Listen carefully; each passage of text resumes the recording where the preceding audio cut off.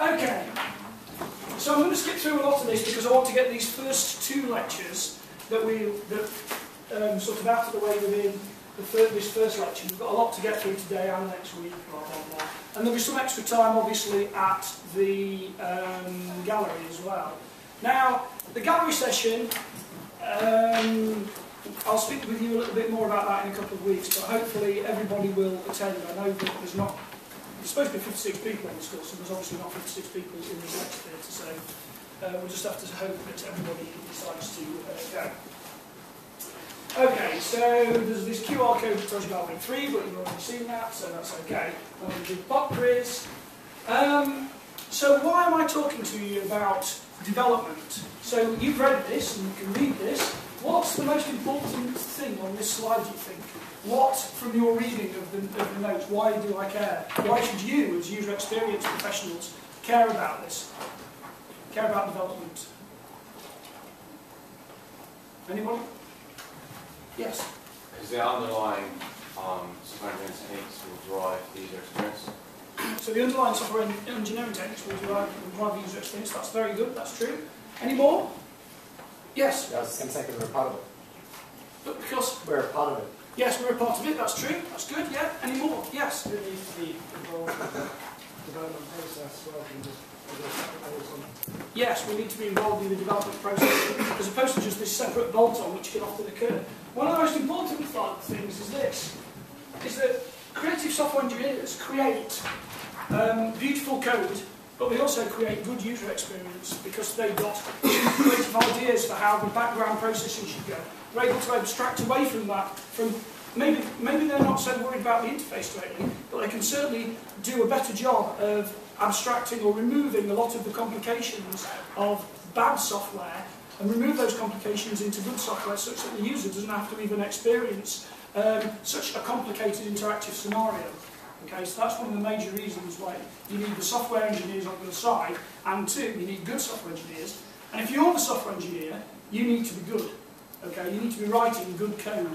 So who believes me that the code is beautiful, or can be, or a bag of spanners? That's a technical term, bag of spanners. Well, you should do. And if you don't believe me, all those people who don't believe me should be reading this book called Beautiful Code. Okay, so that's the kind of thing that you need to be reading if you don't know what I'm saying. Okay, so code has lots of beauty inherent in it, and it's obvious to see. Okay, specifically for people who can already code well. That's why often open source stuff runs very well because it's got a lot of peer review in it, and that peer review encourages people to make their code beautiful. Okay? I'm going to skip over this. This is just a kind of a very simple bubble from a guy called Stephen Whittaker, who's quite a famous guy in human computer interaction user experience. But we're going to skip over that. I'm expecting you've already read that. Methodologies I expect you already know. So, who knows anything about cowboy coding? Well, okay, yes, that's what we like. So, yeah, cowboy coding. Okay, so, the thing about cowboy coding is that it's good for user experience, it's good for lots of stuff. It's good for user experience when you have no idea what it is you're going to be developing. When you've got no time span, when you really don't know, when you can have a really good creative experience. And that's why it's often used at these things called skunkworks. R&D or skunkworks. Do you know what skunkworks are? Yeah? No? Yes? Okay, I'll say yes. Unless somebody wants to tell me differently. So if you're going to be sort of where there's no fixed plan, where really you're just trying to get ideas about what could be developed, what the user experience should be, what kind of things people should be interacting with, then this is the kind of work. This is a good way to work. It's not good for everything though, obviously. So, who's heard of Pioneer Studios? So, Pioneer Studios was Microsoft's skunkworks, okay, way out of Seattle, nowhere near their main campus, Microsoft's main campus, and it was where you got the Xbox from. The Xbox was created, or the primary stuff was created there at their Pioneer Studios, which was a skunkworks operation. So was one of their tablets called Courier. So have you heard of Courier tablet? Okay, so you probably haven't heard of Courier tablet because it was canned by Microsoft higher ups. But the point is that was just a way of them to understand what could be the best interactive experience that users could have with a dual-screen tablet where you could move between screens very easily and you had a very much sort of graphic design feel to it. Okay? But there was no particular end point directly when they started this. There was no particular end point with the Xbox when they started it. It was just let's do something that would be interesting and fun. Okay? So those are the good places to work. So Agile is good for user experience when you kind of know what you're doing, when there's some definite end, so that you can go through lots and lots of tight iteration cycles. Okay, so these aren't mutually exclusive. I mean, there's obviously some overlap between them. So we all know about Agile. You've all just done. Has everybody done the Agile course last year or last semester? No. You've done software engineering, though, right?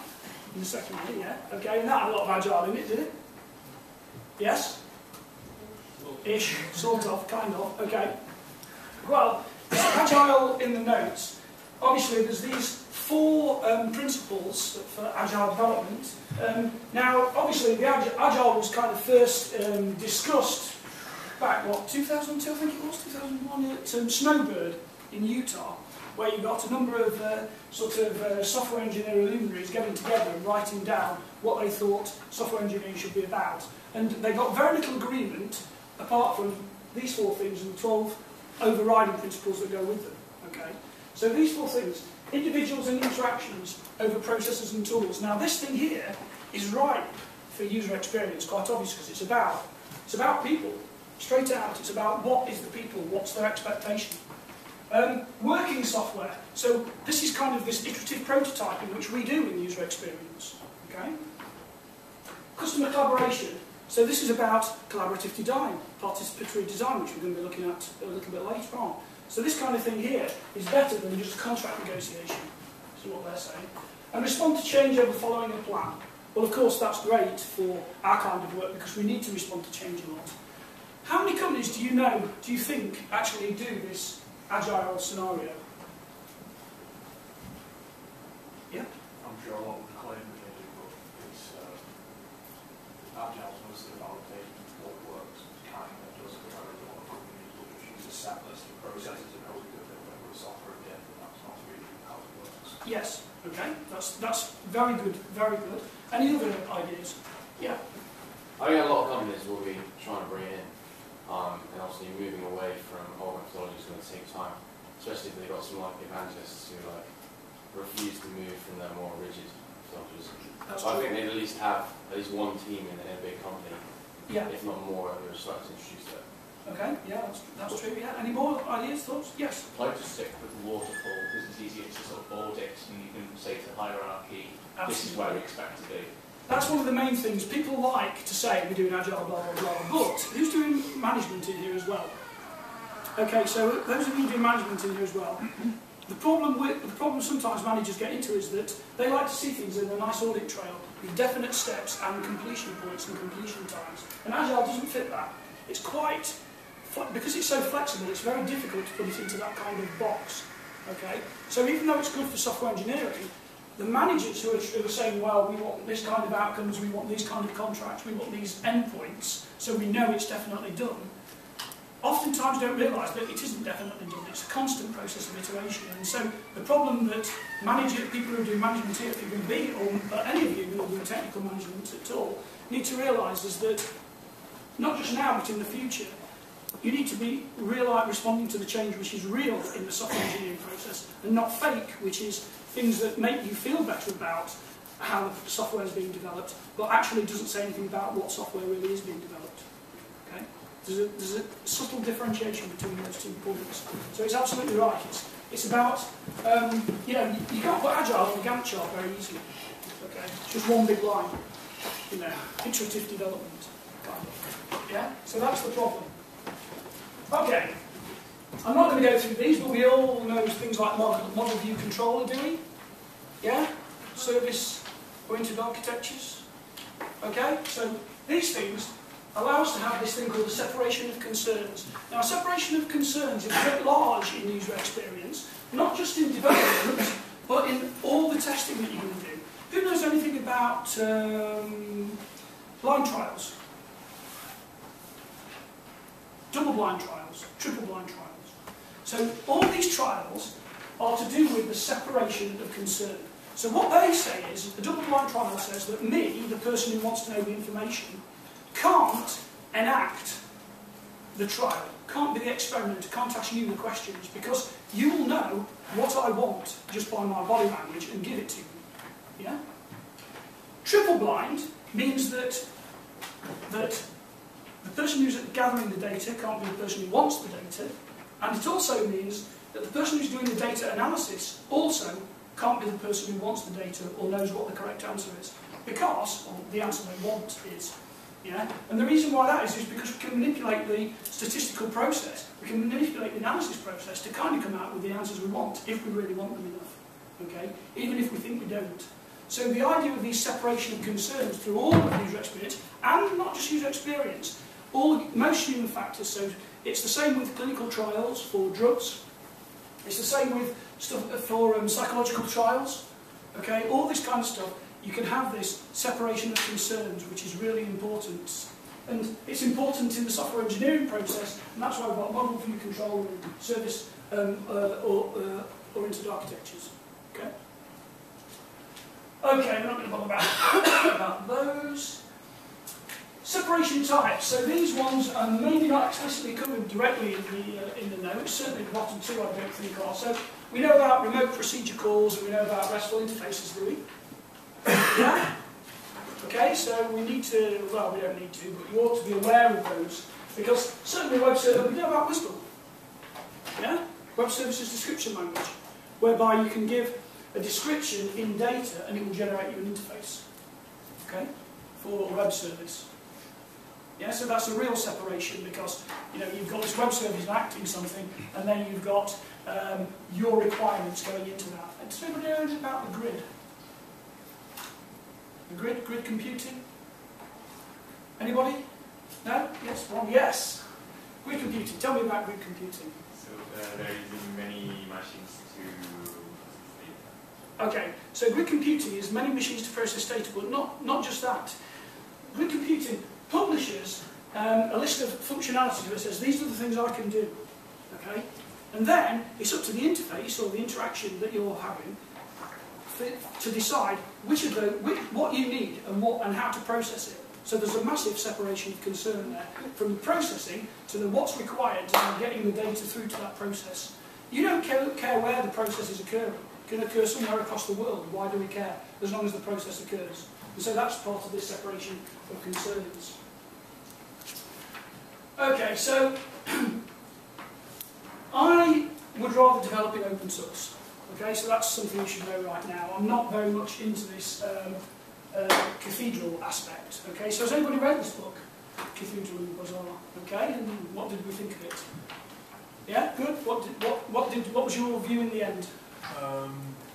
I liked there was, I think it was being called Linux before, which is given them finals or it's a shallow version. I don't think it works quite like that. It's cool. Well, yeah. They're quite pretentious. He seems to place a lot of esteem on the sort of hacker culture and the open source culture. I don't know. It was pretentious, but it was valuable at the same time. Pretentious but valuable. He places a lot of stuff on the hacker culture, the open source culture. Yeah, well, I mean, I do that. I place a lot of emphasis on that too.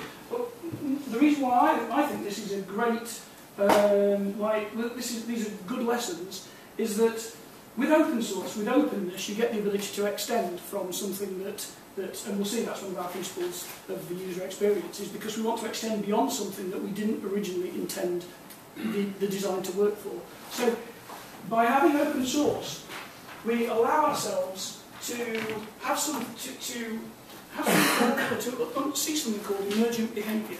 Okay, so we'll see this as well through user experience. There's this concept of emergent behaviour. So the web is emergent because when it was designed, we didn't expect it to work like it does now.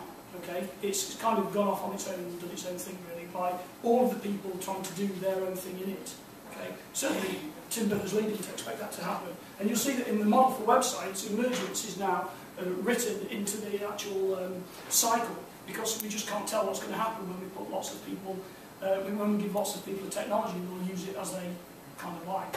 So if it was a closed model, then that means that because that model might not be conforming, or the usage of that model might not be conforming to the expectations of the people who have closed that model, the corporation, then there's a problem with looking for that emergent behaviour because the emergence is not working. Yeah? So that's one thing why it's good for user experience, but it might not be good for everything, but it's good for user experience. Okay, we're not going to have a coffee break, obviously, and we're going to go on to people and computers. So this is something that you should have notes for now, and this is a part that we're hoping to get in about half an hour, a bit more. People and computers. This is again a background, if you like, lecture. So it's about, so this is more about letting you understand that there's lots and lots of different needs and abilities out there. Okay, and we need to look at those with user experience. The first thing is Jeff Raskin. I've mentioned him before. Who wants to prove that they were listening last time and tell me what anything about him? Nobody wants to tell me. Nobody was listening at all. Nobody knows. Yes. He was the Apple guy. Good job. Excellent. What's your name? Doug. Doug. Excellent. Excellent, Doug. Right. So yes, he was the Apple guy. So Jeff Raskin designed lots and lots of bits of software, bits of hardware actually, and the most famous of it was the Apple.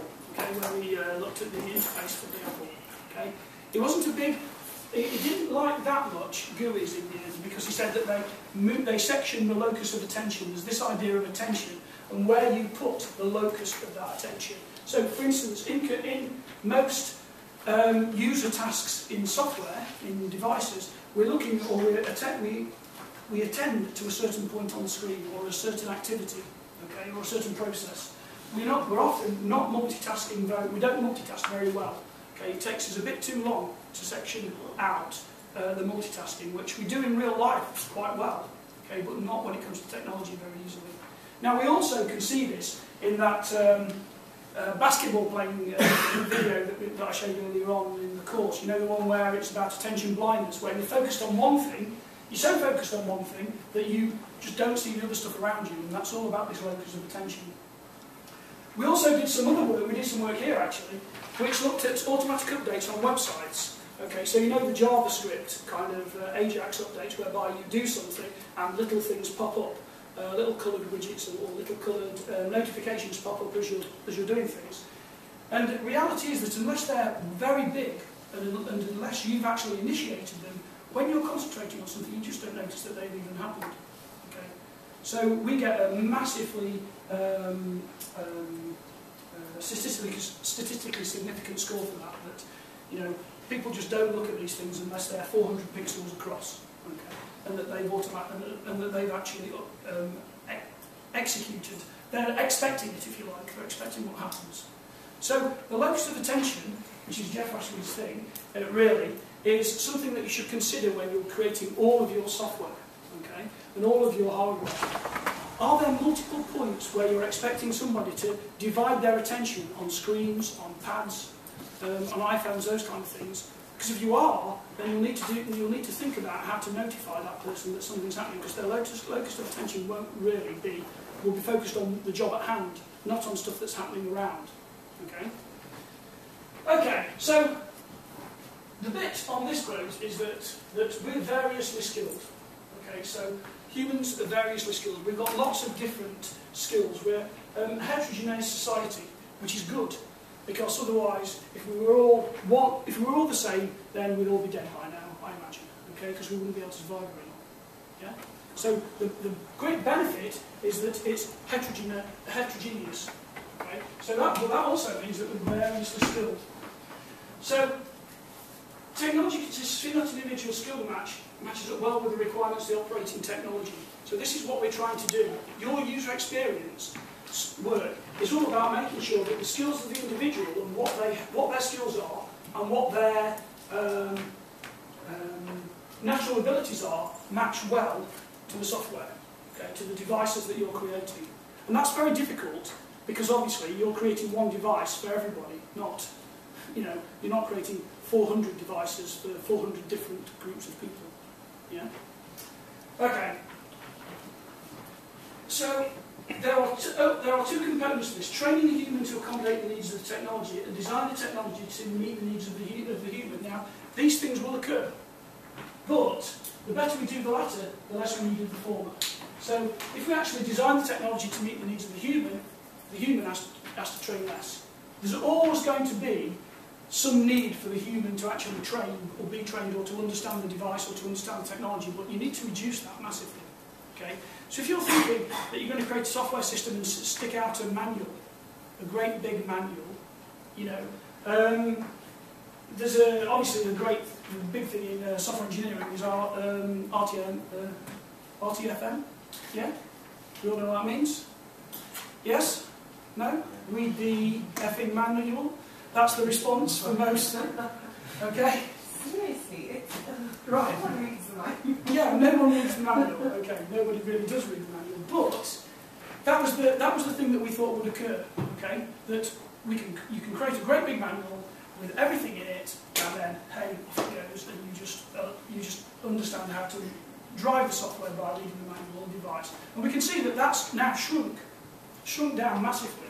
But still, there's a need for training. That's why there's lots of training courses in computers, okay, and devices, and how to use your iPad. And the missing iPad book, I don't know why there would be a missing iPad book, but there is one that somebody's written in all the things that you wouldn't normally realise. What I'm trying to get across is that you need to think about these. Is it something that you know, that seems obvious to you when you build your software, but isn't obvious to somebody who's not skilled at this software, because they're just buying this as a piece of a consumer device, say, okay? Or a piece of consumer software that they're not interested in, you know, reading a manual or anything else. They just want it to work, and they want it to work with as little hassle as possible. Yeah? So you've got to think about these things. So if you're creating, this bit is key. Training the human to accommodate the needs of technology and design the technology to meet the needs of the human. So you need to really do a good design to meet the needs of the human and forget about the training. Yeah, because it's never going to happen. Really. Yeah? Okay. So, there are a number of different ways that we get information in, that we perceive information. Okay, so let's just go through and find out what those ways are. So the first one, what's one of the first ways, what do we think is one of the most primary ways we perceive information? Vision? Yeah, what are you going to say? Tactile, okay, so visual, tactile, any more? What other ways do we perceive information? Auditory, hearing, yeah? Sense. They're all senses. What? Touching or something? Touching, okay, yeah, we've had touching, yeah? Any more? Yes? Smelling. Smelling, good. And what's also linked to smelling? Taste. And do you think there's been interfaces built for all of those senses? Yes, there's been olfactory interfaces. There's tastes, but there's interfaces for smell, interfaces for taste, interfaces, haptic interfaces for feedback and for touch, for gestures. There's obviously auditory and there's obviously vision, feedback for all of those things. Okay, so and input, come to that, as well as some others. So when you think about your designs and your creations, you can't just think that the work you're going to be doing is always going to be in a nice open operating system framework where you're going to be banging out code for Windows or Mac or something else. What happens if you're employed by Boeing? Okay, and you need to make sure that pilots have a good situational awareness. What happens if you're employed by, who does a lot of work, say, American Air Force? Lots of work done in the American Air Force on auditory interfaces. Okay? What happens if you're employed by, you know, one of these skunk works that wants you to think differently about how we can actually make interfaces better? Combinatorial input, maybe. Okay? Before gestures, people didn't really think much about gestures, gesture interfaces. Okay? But now that's all we do. So somebody had to have that thought. Oh, we could use gestures. Now it's simple now, it seems easy now. But that wasn't the convention 10 years ago. Why would we be just telling you about vision and sound, and that's it, because there's nothing much more going on. Yeah? So you need to think differently about the kinds of expectations of input and output that people have. And we're going to look at that in a bit more detail next week. But for instance, how do you get input if you're, say, deaf-blind? How do you get input from a computer? How do you stick output? You know, that's something that would be difficult to understand, maybe. But similarly, what happens if you were in a fighter aircraft with lots of smoke in the cockpit? You don't have, you know, you might be deaf. So you might be deaf because of the noise. You might be because your headset's not working properly. You might be blind because there's lots of smoke in the cockpit. What do you do? So how can you get input? Yeah, the cockpit could do. Yeah, but that's millions of pounds worth of. It's on fire. You have to die. Well, how do you know you're about to die? It could be just smoke. You can put it out. You can put it out. Get it to put smoke out. Roll down the window. Yeah, roll down the window. You can just park up. Okay, so you need to start so think a bit differently about the kinds of input and the kinds of output. So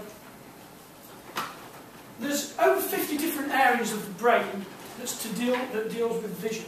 Okay, so with vision, we've got lots and lots of data input, and we resolve it really well. Okay, obviously, that's one of our key points. That's one of our key features. Obviously, we've got blind spots which are filled in by the eyes, because we've obviously got the nerve bundle that goes out at the back of the retina. So there's no cones, there's no sensory cells where that nerve bundle goes out. Yet we still see. We don't see a big hole. Okay, that's because our brain processes the data and fills it in for us. Okay, so that's a blind spot that we have. Yeah. Okay, so you can see here that it's an equal division between the eyes. Okay, so if you haven't got eyesight if you haven't got one eyesight, then obviously you're not going to see quite the same. You also aren't going to have depth perception. If you've got some kind of macular degeneration, then you might only have peripheral vision. Okay? Or you might have tunnel vision, where you can only see a very small spot in front of you. Okay? Now these things, you might think, well, why are you telling me about these things? These things are like for disabled people or whatever. Well, I'm telling you them because there's lots of similarities between seeing a very small spot of an application or information on the front of a small mobile phone. It's very similar to tunnel vision. It can be. Okay? So that's why that there's applications in mainstream computer science. Okay, mainstream user experience. So that's the first thing. Now what we're looking at now is we've got the inputs coming through the eyes here, and the eyes are actually joined directly into the brain through the nerve bundle. So that's why that the updates are very fast. Okay, normally updates coming up the spine are actually quite slow. Okay, comparatively speaking. But the closer everything gets to your brain, obviously, the better it is, the faster it is. Now, does anybody know, actually, of the brain, where the most direct connection is to the brain from your senses? No? No? Yeah? Is it your ears? No? No? Smell. Okay, you've got a direct nerve going straightly from your brain down into your nose. Okay, and that's exactly what smells, and the mucus that's in your nose is there to protect specifically those nerves. Okay, and to transfer the actual data. Okay, transfer the molecules, the atoms. Okay. Okay. Let's move on. Hearing. So hearing is quite obvious. Okay, it seems to us that you've got these ears on the side of your each side of your head, and in comes the sound. Okay, and by a sequence. Well, actually, it's a sequence of very small bones. 3 small bones: the anvil, the hammer, and the stirrup. Okay, stirrup is the last one. So. So the stirrup looks like this, okay? And then you've got the anvil, which looks kind of like this, but not the anvil, the hammer. And then you've got the anvil as well, which is kind of a bizarre shaped bone. I can't remember the shape of the anvil. Anyway, it's like a bizarre solid shaped bone. It looks a bit like an anvil, obviously.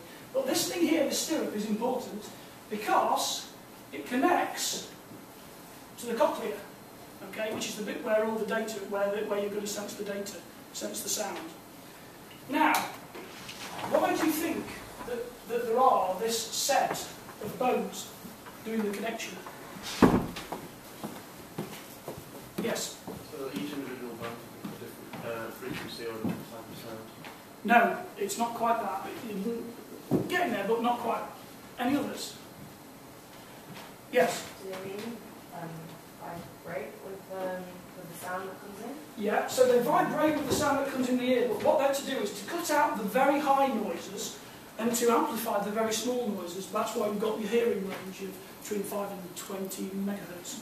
Okay, so it's so that you don't destroy this bit, the sensitive bit. Okay, that's one of the main reasons why they're there. Now this thing here, the cochlea, is spun up.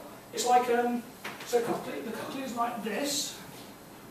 This is going to look a bit wrong, but there we go. Okay.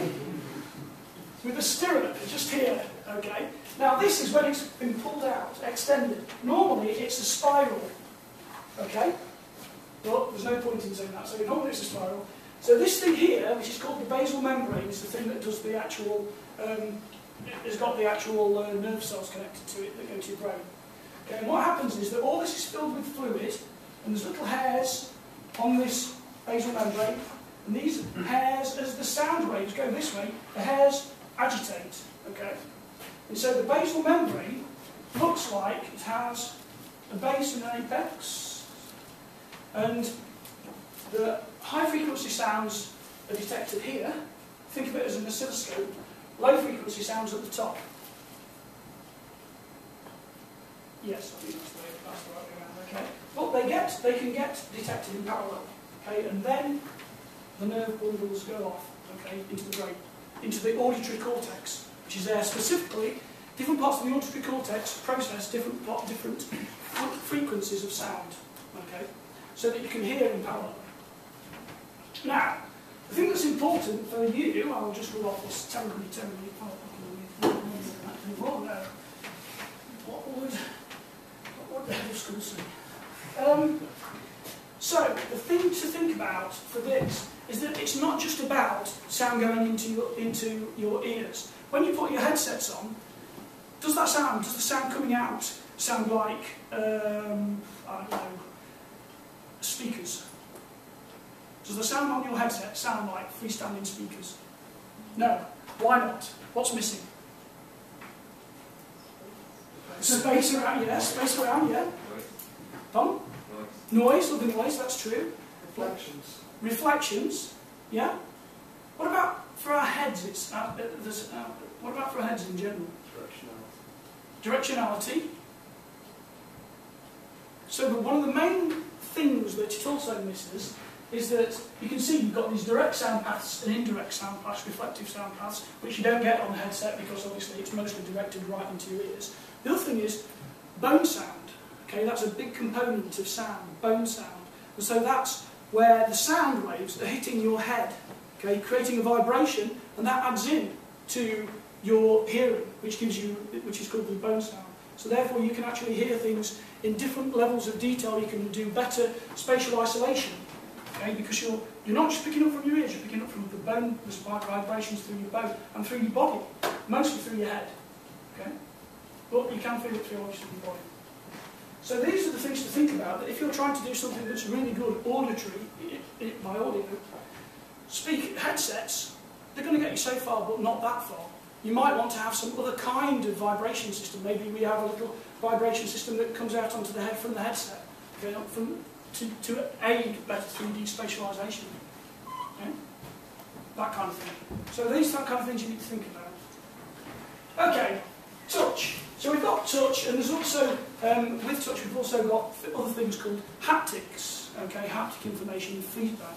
Okay, so touch is about actually obviously understanding what touch is. Here we can see that obviously you've got a probe that would be stuck in, you can obviously feel that. So this is because various nerve cells are being deformed. Okay, so the way that this works at a small level is that you have a nerve fibre, and in that you have what's called channels. Okay, and on this side you have fluid. This side you have a different fluid. Okay, so normally these might be sodium and potassium channels. Okay, you might have. Okay, so you might have a positively charged and a negatively charged fluid. And what happens is when you actually touch something, this deforms so that at this point, that might be one of the molecules or atom that needs to go through it. But when it's deformed, it opens up slightly. So you get a lot of these going down into a negatively or positively charged fluid, which is the sensation, which transmits the cell, which transmits the signal. Okay.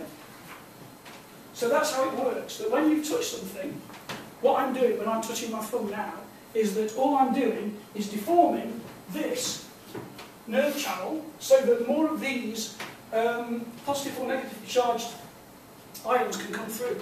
Okay, and then it sends a signal from my nerve into my spine and up to my brain. Yeah, to say there's been a change. Something's been depressed. Now there's lots of other ways of doing this because you've got chemical sensors. Okay, so ones whereby you have chemicals that are differently charged, and only certain types of the chemical can come through into here to give you that response that there's a chemical change. Yeah, but that's generally how it works. It's quite slow. Comparatively speaking, it feels fast, but it's actually quite slow. Okay, so that's why you've got this. You can see there's different kinds of sensitivity over your skin, and there's different kinds of sensitivity for the perception of the touch. So, for instance, if you're vibrating fingers on your hand, if you vibrate these two fingers at the same frequency, it feels like it's this finger that's vibrating. Yeah? Just because that's the way the sensors work, the perception of these work. So what you need to think about is that even though you might have, say, a glove, a touch-sensitive glove that might be doing some various kinds of vibration, or maybe working as you would expect it to, the combinatorial aspects might not be the case. Okay?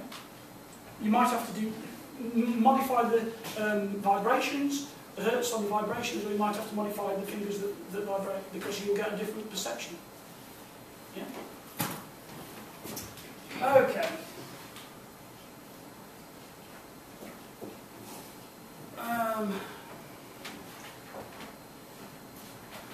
Okay, so smell and taste are very much interlinked, and we do have, as I've said, Stephen Brewster over at University of Glasgow did a lot of work. There's a Kai paper, I think, in 2006, on smell interfaces, because smell is very evocative.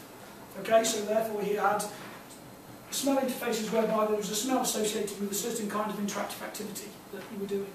Yeah, and so therefore, even then, just creating the smell allowed you to better execute that task because you can remember it better as well. Okay?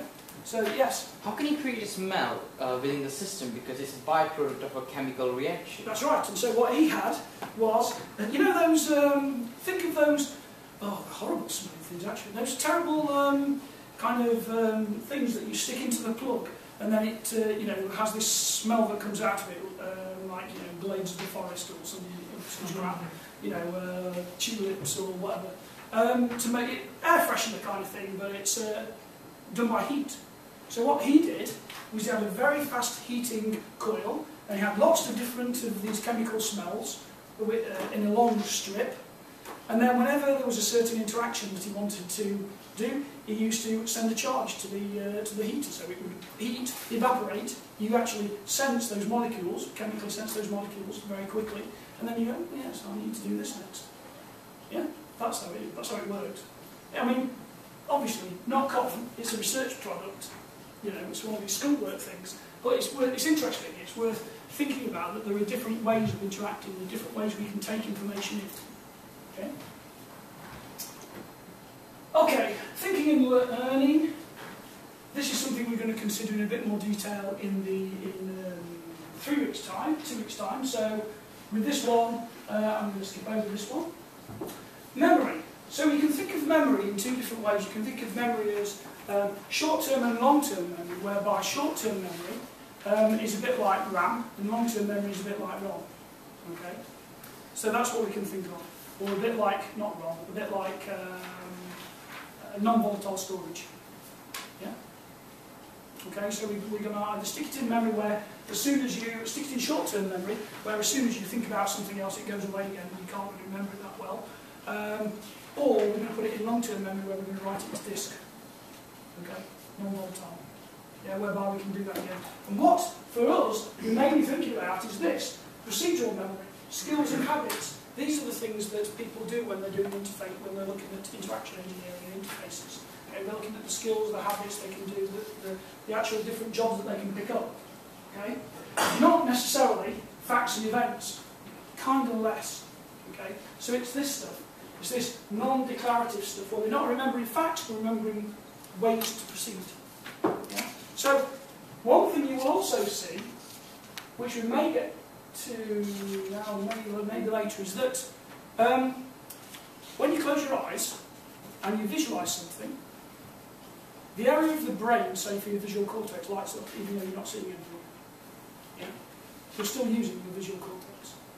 When you're remembering a sound, listening to a sound, you're remembering it, it still lights up the auditory cortex, even though we're not listening to anything directly.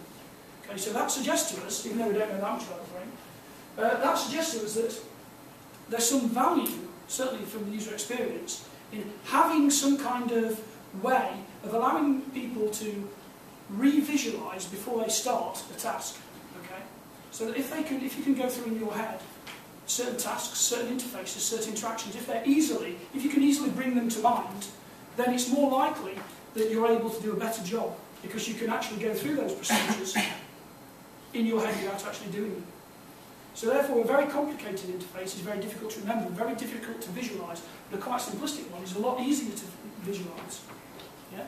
And so it gives you this kind of learning where you're not even actually there. It gives you an idea of what you'll be expected to do before you actually get to do the task. Okay? And this is all about this procedural memory, skills and habits. Okay? Now,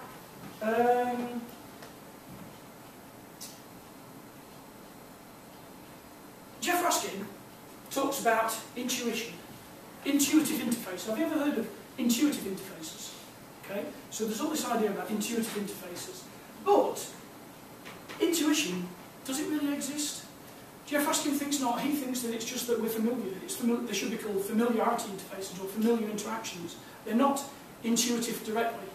So what you should also think about is when you're building this kind of stuff, certainly for this memory, is it intuitive really, or is it really just something that's about familiarity with an action, familiarity with something? So you might say that the Bing interface is intuitive because it looks exactly like Google, very similar to Google. Yeah? Yeah. That sounds like small children picking up modern smartphone like an iPhone. Seem to be able to do it very quickly, even if they're not particularly well versed on a PC. Yeah. They seem to be able to just pick up the mobile phone the first or second time, find the game and start playing it without having to be taught how to use the phone. That's right. In some cases that's true, but it's often, if you look at what they're familiar with themselves anyway, pre that, first of all, kids don't have this idea that they're going to break it, so they just keep messing with it. So that's one thing. The second thing is that if they were already familiar with certain types of games or interactive scenarios, or they've seen the parents do those interactive scenarios, then they can easily transfer those interactive scenarios to the phone itself. So the intuition of it, yes? Maybe it's like the fact that it's kind of intuition is more like something that develops from becoming familiar with something.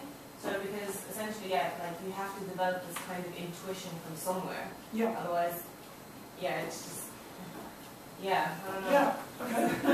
Could it be that they get the intuition from interactions with the real world, like for instance gesture-based interactions with such things? Yes, they could get it from the real world interactions. But what I'm saying is there's a thing about intuition that people will say. They'll say, you'll hear it, or maybe you already have, they'll say, oh well, I've designed the interface this way because it's intuitive to to use, isn't it? It's intuitive, isn't it? Of course it is. But if intuition is a factor based on familiarity, then what might be familiar to one person might not be familiar to another person. And so to say, oh, it's intuitive, well, it might be intuitive to me, but does that mean it's intuitive to you? Or to the users? Yes? Where does a preconception comes in? I think in the regards to the example of children, I think they move from one thing to another. If one thing's taken away, they literally move to the second thing, the best thing they can find to play. They do have a preconception, oh, I've been told not to do this, I'm not going to do it. They just move from one place to another. Yeah. And same thing for the adults as well. If you really want to use something, regardless how horrible that is, you will see something totally different. What does that preconception comes in as well? Yeah, I mean, preconception obviously comes in because it's kind of like familiarity, that you're already familiar with something, you have a preconceived notion of something, and therefore it's a matter of actually enacting those preconceptions, even if you might not be aware that you're doing it. You know, this intuition seems to be familiarity, but you're not aware that you're doing it. Kind of, it's the same with the preconception, I suggest. Okay, exploration. We're not going to bother with that. I don't think we need to right now. Okay, so this is just interesting to see implicit and explicit communication. So we've got explicit and overt. So we've got closed and open, covert and invert. Okay. And this is really just about what kinds of communicative signals that you're giving in your interaction, in your designs. So some of these things will be closed. There will be closed and obvious. They'll be explicit, if you like. So they'll be like words saying, an error has occurred. Okay, that's really the case. Okay, but what would you think if the lettering of address, when you've typed in something in the form, changes from blue to red? Do you think there's an error or not? Yeah, because it's gone red. But it's implicit. You know, it's not exactly, it's not there, it's not explicit, it's not open for everybody to understand necessarily. Because if they can't see, then they can't see it's changed to red, it's just the same. Yeah? Okay, and not going to bother with that. Okay, input and control. We're just going to finish up with these and then we can go for a coffee break. So, there's different kinds of input that are conventional now. Some kinds of input, the reason why I was telling you about the previous stuff is because you might, in the future, have some massive idea that allows us to add a line to this. You're all at this university, I'm hoping that one of you, so surely somebody I've taught is going to have a massive breakthrough, be a Einstein-like character, and then we can add another kind of control to the bottom, yeah, of this list. But these are the kind of conventional controls and the conventional ways of getting input and controlling now. So we've got keyboard, obviously, cursive, pointing, force feedback. Do you know force feedback? Haptic stuff? Yeah? Haptics? Okay? Speech, touch, and gesture. Okay? There's a difference between gesture and touch. Okay? So you need to make sure you get those correct. There's a difference between the touch interface and the gesture interface. Okay. Now, obviously, some people are calling these Apple touch interfaces touch gestures.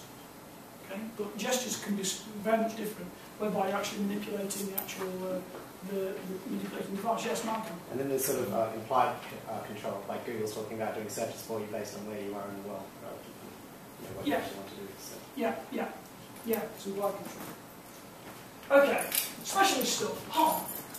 So the HOM is the head-operated mouse. So these are whereby you can have accelerometers, etc., in a helmet, and so you can actually control pointing devices using movement in your head. Blink switches. So if you blink, not because it's a autonomic response, but because you actually think about it and blink, then it's much slower and it's easily detectable. Okay, so blink is another way of controlling stuff.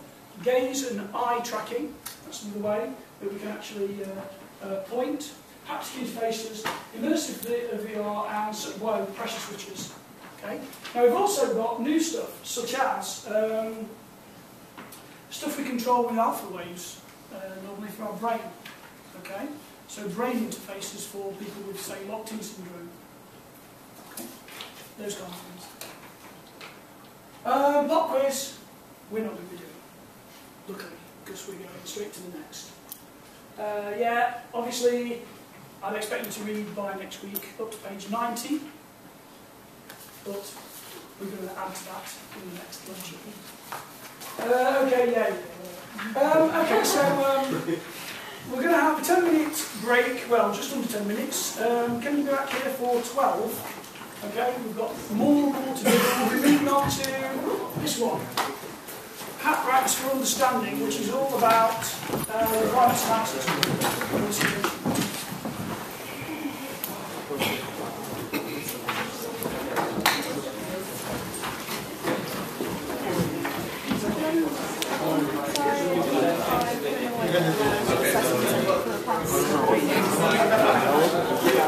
It's alright.